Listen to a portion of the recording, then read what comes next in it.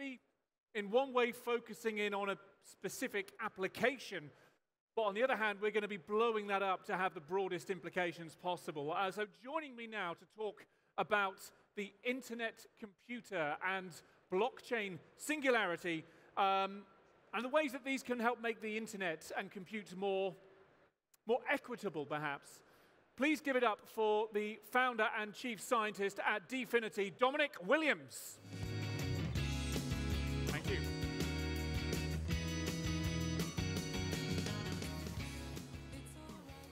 Thank you very much indeed for joining us. Terrific conversation. Obviously, you heard that. We were listening to it backstage there, and I think there's going to be a lot of the pillars maybe that Winston was talking about that we're going to be touching on in our conversation. The first thing I'd like to do, though, is to take a step back, because we're talking about Web 3, a new generation of compute and computing in a way.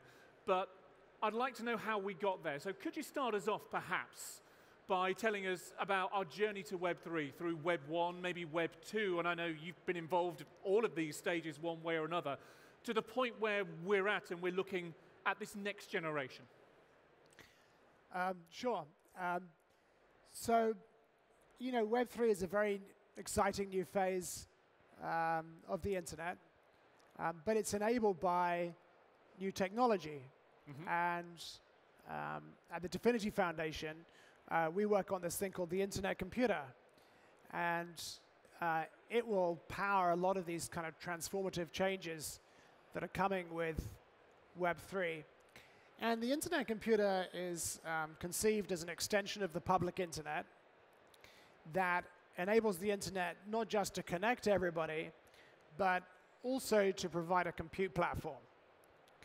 So back in the 1990s, there was a big debate about whether people would want to connect via America Online, CompuServe.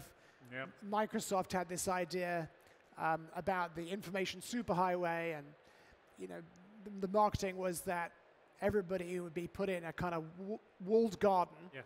By corporations where it'd be very safe and the content would be curated for them.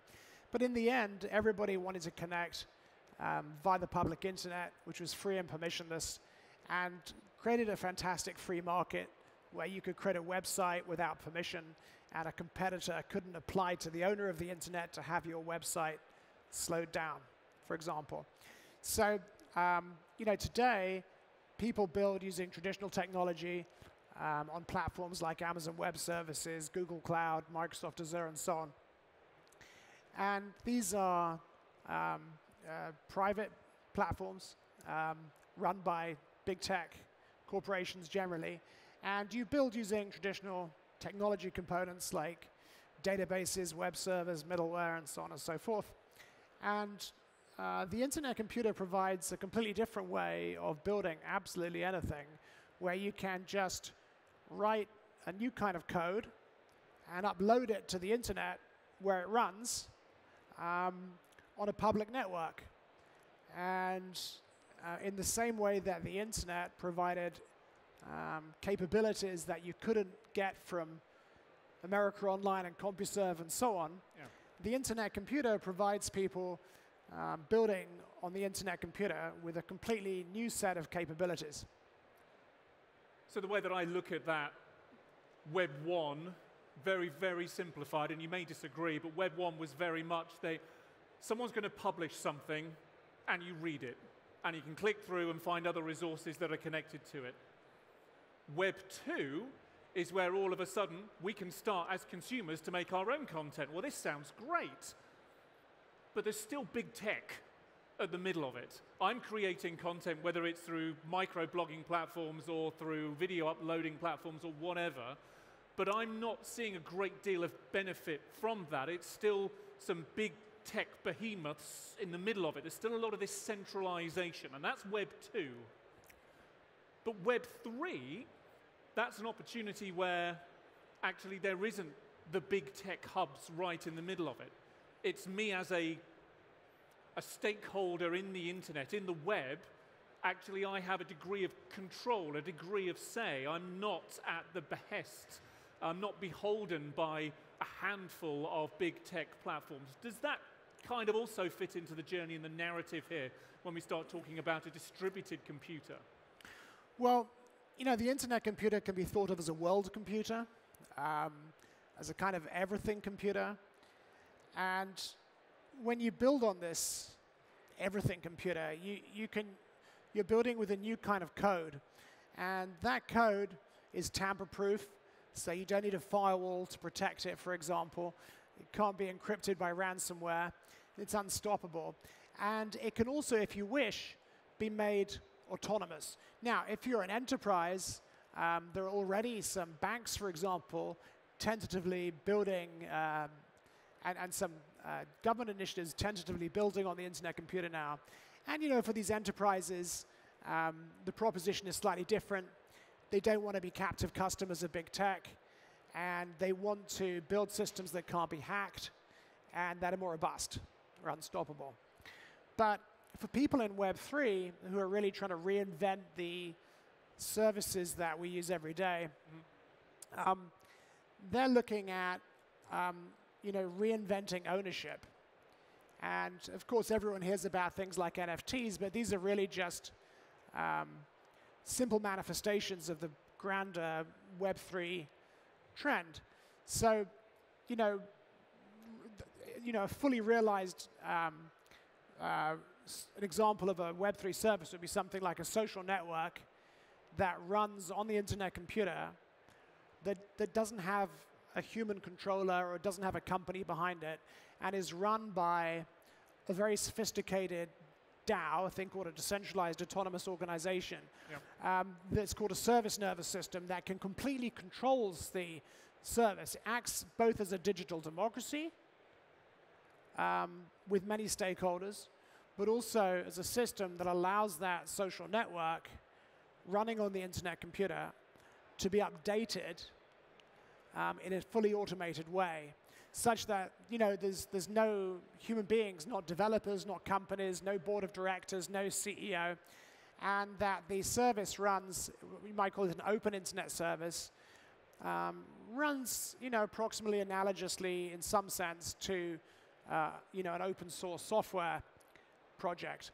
But of course, you know, running a social network or any other service in that kind of manner is much more complicated. And the users of these services will become part of the community in a new way. They'll become owners of the service in the sense they hold governance tokens. They'll become part of the team because they'll help with tasks like content moderation. Yep. And you know, essentially these services are going to make their users founders. And very quickly they're going to amass enormous decentralized teams all around the world of millions of users.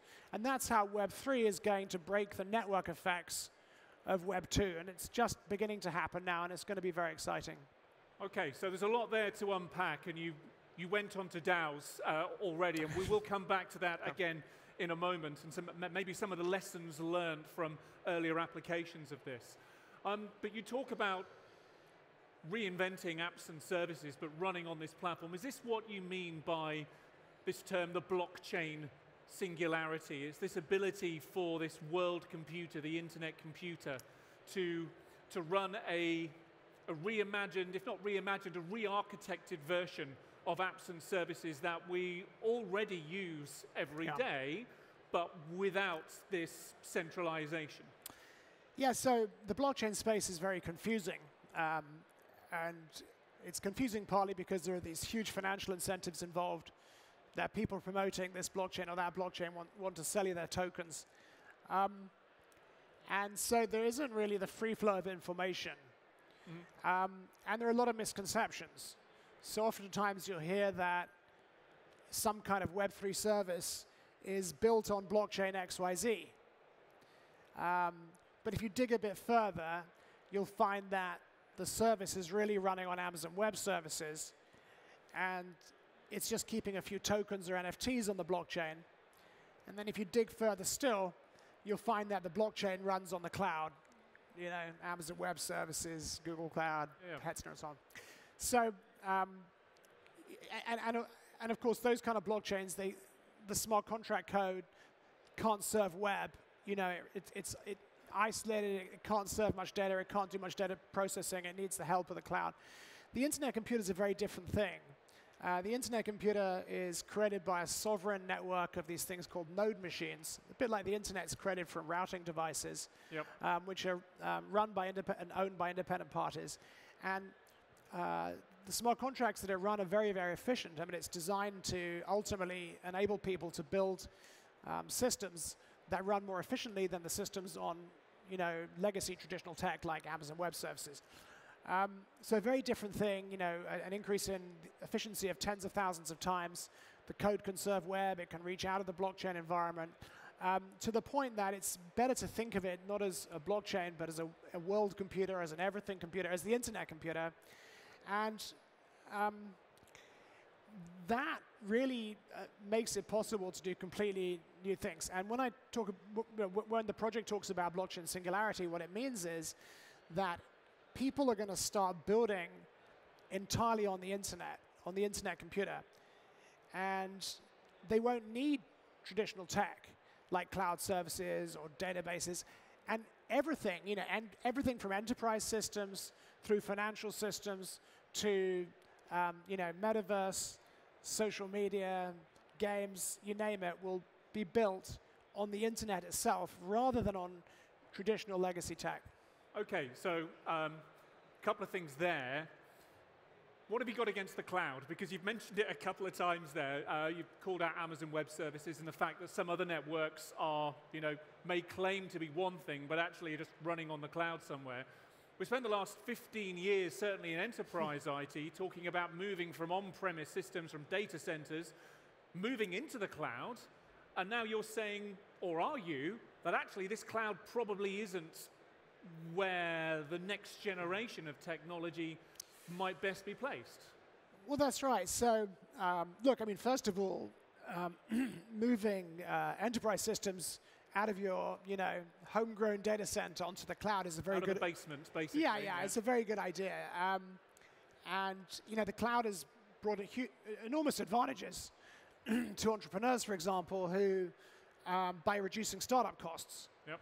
Like back in the dot-com era, it was extremely expensive to create something like a social media service and scale it with demand. You know, and I myself, you know, many years ago spent time, excuse me, inside data centers, installing new blade servers, trying to scale up capacity. Been there, done that. And you know, it's obviously much more convenient to just build something on the cloud and make use of capacity that's already provisioned for you. Instant capacity, click, it's provisioned. All of a sudden, brilliant. Stephen Fry retweets my service, and it will scale instantly.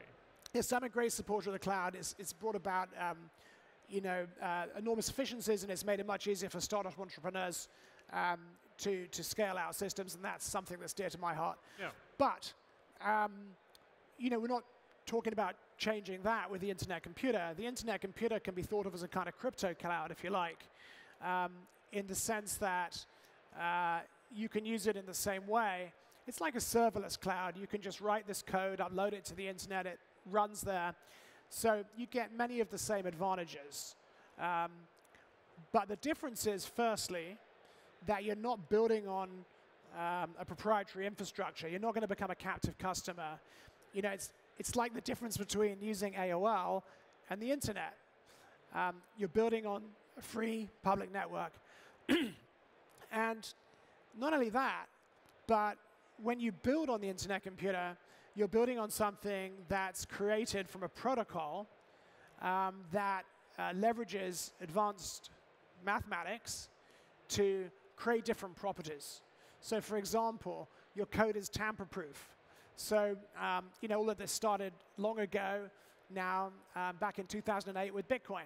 And, you know, you don't need a firewall to protect a Bitcoin, right? If you own Bitcoin, you can control it with a key. There's no firewall protecting your Bitcoin. When you interact or you build something with smart contracts on Ethereum, again, those smart contracts which store data and process data don't need a firewall to protect them. And in exactly the same way, When you build something much more complicated, like a large-scale enterprise system or a social network on the internet computer, or indeed something much more simple, you don't need a firewall to protect it from hackers. It can't be encrypted with ransomware. The code's unstoppable. There are lots of other great things too. The code is greatly simplified compared with the traditional IT that you'd run on the cloud. Yeah. And in addition to all of those advantages, you can, if you're in the business of Web3, you can build a completely new kind of open internet service that runs under the complete control of a community and isn't exposed to the individual decisions of any one person or company, or there's no need for a board of directors and a CEO. And this actually provides the groundwork for some very exciting new business models for entrepreneurs. And I do want to come on to those in a moment. I really, really do, and want to hear about how you operate at DFINITY as well. But I just want to come back and maybe address some of the questions that probably in the mind of our audience, certainly in my mind. One of the criticisms about existing blockchain-based networks at the moment, for example, is speed, or more particularly lack of speed.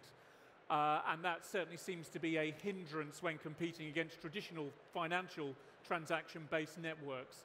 So what is it that makes the internet computer network not only fast enough, but really, fast enough to be able to handle the volume of compute that you see a worldwide computer would need to be able to handle? Well, there are three main challenges in designing a network like the internet computer. Number one, as you mentioned, is speed. Yep. Number two is throughput. What's the total volume of transactions you can process, and what's the total amount of data that you can store? And number three is cost. What's the efficiency? Yes. Blockchains generally have made great strides. I mean, the modern proof-of-stake blockchains have made great strides with speed. Where they tend to fall down is throughput and efficiency, and also with key capabilities like serving web. The internet computer is the only blockchain in existence where smart contract code can serve web. And there are various other technical challenges too. So with respect to the internet computer specifically and speed, there are a number of innovations. So when you run a transaction that can update data, say for example you're using a social network and you make a post, it will commit that post that you made in a second, around about a second, which is pretty quick. I mean, most people, if they press, imagine you're on Reddit and you press post, one and done. That's fine. Now, of course, you have to be much faster than that when you're serving content into a web browser, because users want to see stuff appear straight away. So the way the blockchain handles that is it pre-finalizes transactions. It's called a query call. So, for example, if somebody is creating a system on the internet computer and they want to serve, the HTML, JavaScript, CSS, snippets of data into the page in response to JavaScript requests and so on and so forth, that content is typically what's known as pre-finalized, which means that it's kind of signed by the blockchain ahead of time, so that the internet computer can serve it in milliseconds. With respect to throughput behind the scenes, the internet computer is composed of subnets. Subnets are formed from node machines, from independent node providers that are combined by the governance system of the internet computer, using something called chain key cryptography, and that also makes it possible to weave all of those subnets together into a single blockchain in the internet computer, which is thus horizontally scalable. So whenever it needs more capacity, it can just add more subnets. These subnets, if they're overloaded, can split into two subnets and things like that. It's a pretty sophisticated system. And with respect to efficiency, I mean, it's tens of thousands of times more efficient than what you'd consider a traditional blockchain. And it's in the same ballpark as traditional IT, and over time it'll be, I believe, significantly more efficient. Yeah. Okay, yeah, I'm pleased you beat me to the efficiency point. And then my other question before we start moving on to the disruption in terms of governance, and we'll come on to DAOs as part of that, is the nodes. Who owns these nodes at the moment? So internet computers already out there. Who is it then who is currently the custodian of these nodes? Is it people like you and me? Are they corporations somewhere? Who is it? So you or I could run a node. They're called node machines. They resemble something like a blade server, but they have a standard specification, and there's no redundancy within the machine to reduce costs because the network has redundancy. So there's you only have one power supply in these things and so on, and there's no RAID for the storage, if that makes sense. You can either build one of these machines to the spec, or you can buy them from people who'll build them for you, and then you have to install them in a data center. In principle, you could do it from home, but the internet computer creates subnets by combining node machines that have different owners. They're in different data centers. They're in diverse geographies, and have a variety of jurisdictions. Like you wouldn't want all the nodes in a subnet in the EU, for example. So the way that the internet computer forms these subnets limits how many node machines an individual node provider could run. And so if you want to be a node provider and maximize the number of nodes, you want to install them in different data centers around the world and so on. So you've got a lot of diversity there in terms of the ownership, in terms of the geography, in terms of the roles of those node machines. But what's running all of this? What is it? Is there still a central brain, if you like, that is divvying out everything here? Yeah, so this is where, it can get a bit mind-bending for people who aren't used to it, in the same way I remember the internet was, back in the 90s. The internet computer isn't run by an organization. It's run by a thing called the network nervous system, which you can think of again as a kind of DAO, but it's something more sophisticated. Essentially, it's a kind of digital democracy. The reason it's called a nervous system is people stake these governance tokens called ICP to create neurons. These vote on proposals, but you can make them vote automatically by configuring them to follow other neurons. It's a very effective system. The Internet Computer Network will soon have been running for 2 years. It's been under development for really since 2015. But since it's been running, I think it's only had a few seconds downtime, and the network has self-updated hundreds of times at this stage. So people are constantly proposing technical improvements, and these are submitted oftentimes in the form of code. And when the brain of the network nervous system, adopts them, it actually applies these to the node machines. So the node machines follow the instruction of the brain, if you like, and they upgrade the software, the network software they run, and therefore upgrade the mathematical protocols, network protocols, that they use to interact with each other and create the internet computer. So for example, these node machines are listening to the brain, and it will instruct them, for example, to combine to create a new subnet to add more capacity to the internet computer, this everything computer, because more people are building on it and it needs more capacity for compute and storing data. So that's one of the great innovations. If you look at the internet itself, the internet is, mostly decentralized, which is a very good thing. But actually, ICANN, which is an American not-for-profit organization, still plays some pretty fundamental roles, and there are some issues and problems that derive from that. If you look at domain names, for example, ultimately, if you have a domain name, in principle, the registrar of the top-level domain can delete that domain name, and the ICANN can even change the registrar that's responsible for a top-level domain name. So, that's something that's not desirable. The internet computer doesn't have an organization running it. Instead, it has this thing called the network nervous system, which is open and permissionless. Anybody can submit proposals to it. Anyone can participate in the governance of the internet computer. And so in that sense, it's an advance from the internet, the way the internet itself works, which of course is not surprising because it's, coming along 30 years later. Yeah. Okay, we've got 5 minutes left, and I've got 3 questions that I want to try and fit into that time. The first one of those is, very quickly, just tell me where it is and what kind of applications are already running on internet computers. Secondly, is about DFINITY, your role at DFINITY and where DFINITY fits into the internet computer. And then finally, how people here, if we've piqued their interest, can best engage with internet computer, maybe look at how to experiment building an application for that. Can we do that in 5 minutes? Sure, sure. Okay. I mean, so first of all, I won't cover, I mean, enterprise adoption is just coming now, so we've got some sort of governments, banks, all kinds of partners tentatively building things on the internet computer. They're just wanting to build because they don't want to be a captive customer of the clouds, and they want to be able to build without firewalls, and they want to be able to build secure systems that are much more robust, and then have some other properties. But if you're an entrepreneur, for example, and you're interested in Web3, you know, take some time, look at the sample apps, see how easy it is to build on the internet computer, and then look into this thing, another acronym, I'm afraid, and another thing called the SNS, which stands for Service Nervous System, which is a new technology that's derived from the network nervous system, the NNS. It's just rolling out now. And this is an integral part of building the next generation of Web3 services. So you create something. For example, I think at the moment, the first service using this technology is called OpenChat. Yes. Yeah, and it's a chat service, a messaging service that runs on the internet computer. It's a little bit different to something like WhatsApp, right? I was going to say, is it a WhatsApp for Web3?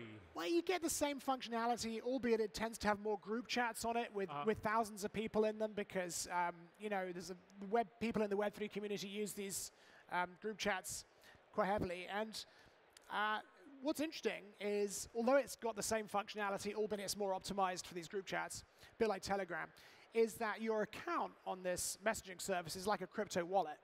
And you're going to be able to send like tokens, Bitcoin, NFTs with chat messages, which I think illustrates the ways that something like this, because it runs 100% on the blockchain, illustrates the ways Web3 services like this can provide new functionality.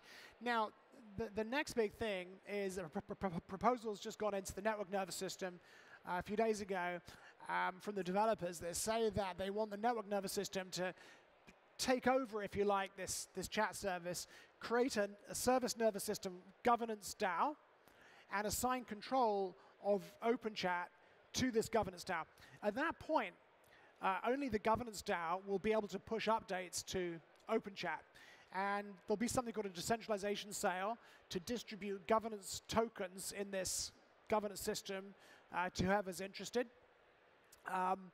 The proceeds of that, it's not an ICO, the proceeds of that swap event will continue to be maintained in the treasury of the governance system itself.